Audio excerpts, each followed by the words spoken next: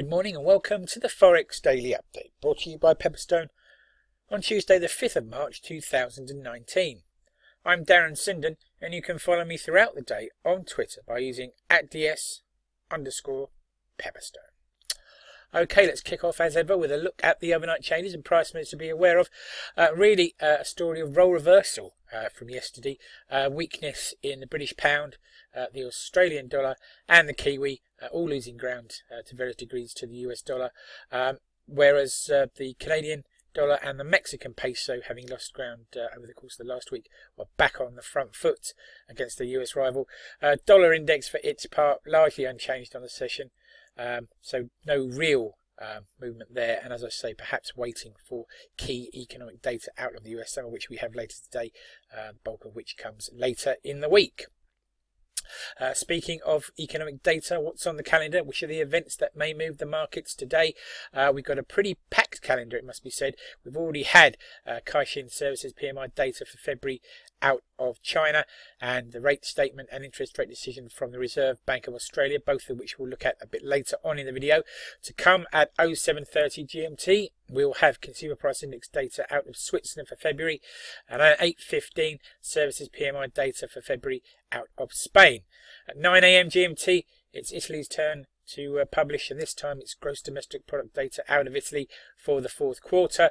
That'll be accompanied by the pick of the European data, the market PMI composite data for February from the Eurozone, and a half an hour later at 9:30 the services PMI, of course the largest part of the UK economy, for February out of the UK. And then at 10 AM European, or Eurozone I should say, retail sales for January. So a real chance between the PMI numbers and the retail sales numbers in Europe to get a gauge of how the European economy is performing. At 12:30 we hop over the pond for the first of the day's US data, and this is building permits for January. That'll be followed at 14:45 by market services PMI reads for the US for the month of February, and a composite PMI read, so the combination of services and manufacturing PMI for the same month. And then at 1500 we have the ISM non-manufacturing PMI data in February. The ISM data takes slight precedence to the market PMI, so it'll be interesting again to compare and contrast the data there. At 1500 as well, we'll have the second of our property-related data points today from the US in the shape of new home sales for December. And at 15:35, the first of the day's central bank speeches, with the Bank of England's Governor Carney speaking then.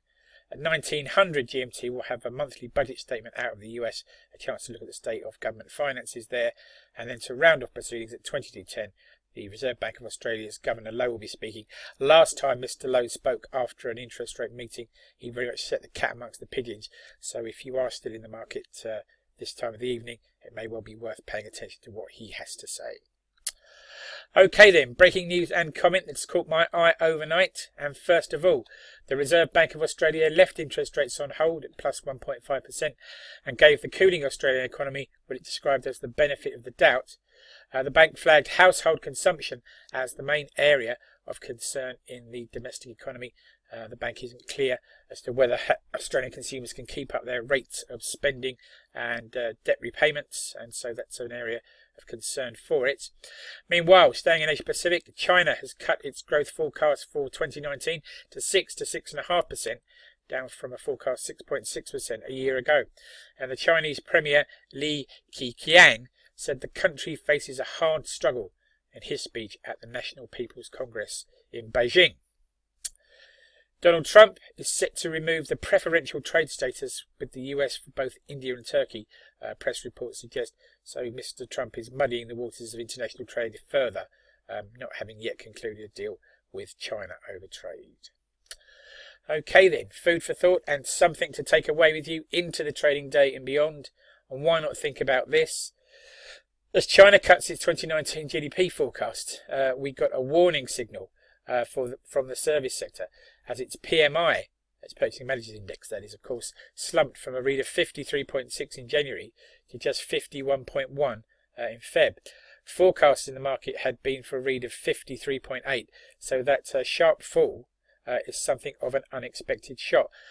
And the chart on the right hand side here is a plot of both the official and Caixin survey based PMI indices, manufacturing services in both cases, and you can see the sharp decline in the services reads this morning, but also the onward downward trend in the official manufacturing PMI data, although the Caixin survey data picked up slightly. Nonetheless, not a pretty picture from Purchasing Managers Index data in China, and those comments from the National People's Congress are obviously something for us to consider over the longer term. Okay, thank you for your time today. Please do take a moment to read this risk warning. Trading CFDs and foreign exchange on margin can be a risky business. If you're in any doubt about those risks or the suitability of leveraged products for you, then please do contact your Pepperstone account representatives. And as I say, please do take the time to read this risk warning thoroughly. Thank you for your time today.